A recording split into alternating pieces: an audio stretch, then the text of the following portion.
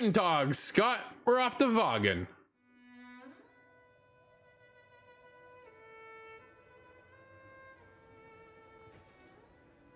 Scott, you and I are checking out a point-and-click adventure game, something I'm looking forward to. This is up my wheelhouse, dude. I love the point-and-click adventure genre, so this is kind of a throwback for me. And something a little bit different for you. We're checking out Syberia, the world before.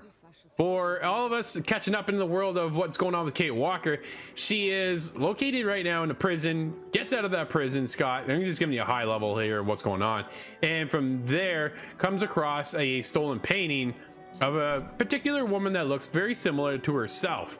With nothing left to kind of hold on to, she sets out on this journey and kind of keeps her going to find out just exactly who this woman is.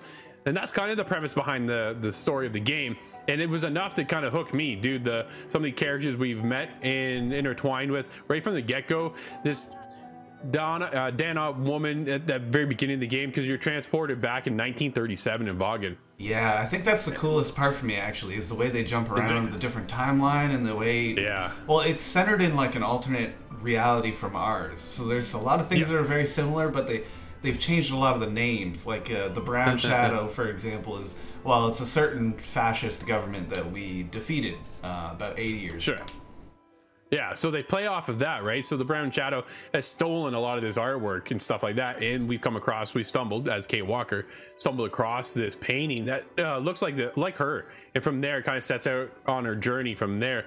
And Scott, what I thought was unique is a lot of times now point-and-click adventure games are really getting into that mouse and keyboard aspect. Here, dude, everything's controlled by the mouse alone, and that is it, right? My biggest problem though, Scott, if you're not that familiar with the game itself or these characters, there's not a lot to catch you up into the realm of Kate Walker and where she was before, because I haven't played the other ones. I've always kind of seen them from the outside looking in and go, man, this is really cool. I've always been playing on the Broken Sword series, so big point and click adventure game series over there. Played all of those. Coming into this one, something I've always kind of kept my eye on, and seeing how beautiful this game looked and Kate's story, and I wanted to be kind of enthralled into her world. I had no way to catch up of what was going on from previous titles. Dude, this is the fourth in the series. Oh, wow. So like, what happened to everybody else, or what happened to some of these characters? We meet some of this other, she has a heart of an automaton, and I was like, who's this? Because I had no idea, right? So here I am, I'm now researching other previous games because I don't have a clue what's going on.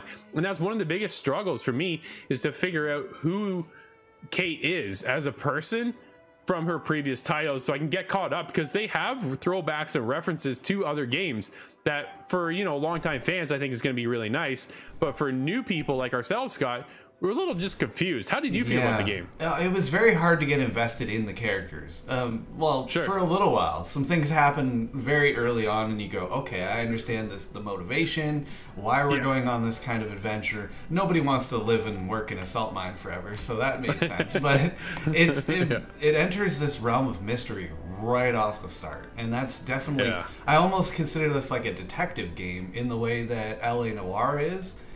But it's just minus all the gunfights that L.A. Noire really didn't need. So they've improved that formula a little bit. But the world is what I get pulled into. Again, I have to go back to that, because with the technology around, the kind of different automatons, you get on the bus, the train, and there's a little robot driving it. Really cool. But that heart that you carry around and you put into the new automaton, the way you interact with the different technology bits... And, you know, there's a puzzle element to it always. You're, you know, assembling a code or whatever that opens up a new slot in it. There's a device in there. You know, there's all sorts of little step-by-step processes to open it up. And it gives me that BioShock kind of technology level. Or almost, I think I said this to you earlier, almost like a Dishonored feel, where it's like not an advanced technology in all ways, but it's doing something that we just haven't done in the real world. It had this Dunwall effect on it, right? With the architecture of the buildings and the structure and the layout of the land and stuff like that.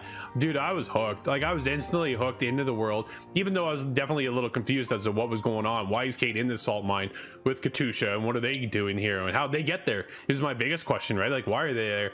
You get this letter and you figure out that you've run away, but you don't know why. And it's kind of like, man, if I had a little bit more backstory, maybe I'd have more compassion as to why I'm here and why I'm struggling to you know, live each day and what's going on to push myself forward. But as in, every other point and click adventure game, it is riddled with puzzles and stuff like that. And I got stuck on a couple here or there, but I was able to figure them out, push forward. Yeah, dude, that feels good. It does feel good, right? It's one of those challenges as they're definitely not related, but you know, it's kind of like defeating a boss in Elden Ring. When you achieve that, it's like, oh, sweet, you're on to the next one, right? Yeah, I can finally move through the game. Well, exactly. So I think Kate is played really well. I think her voice acting was awesome. I thought the world is fantastic. Dude, the music, the audio behind the game, the score was incredible. Yeah. And I loved every minute of it. Dude, this game I thought was fantastic. Very early on where you're speaking to these scientists, and I just could not figure out how to advance the conversation.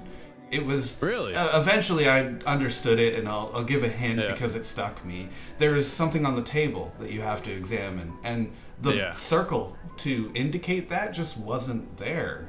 So it wasn't highlighted, right? Yeah, it just, there was no way for me to interact with that object. Eventually I reloaded it and it did work, so it wasn't a major hold up, but that was just one little issue.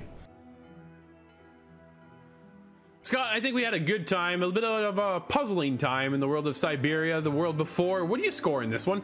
I was really excited about this one when I got in. It had a bit of a slow start for me, but as you've pointed out, it's because I'm lacking a lot of the backstory, so that makes a lot of sense. But I really, really loved this world. I really liked the puzzle building parts of it, and I was eventually drawn through the story. I was hooked and pulled in. So I think that's just about anything you could hope for from a point and click game. And it was kind of a quicker pace than I was expecting. I really think this is a good one. I'm there with a 7.5. It didn't get me in some aspects, but mostly I'm really a fan. Oh, that's cool. Dude, I'm higher than you. I'm a big point and click adventure fan. For me, I think anybody who's a fan of this genre needs to play this game.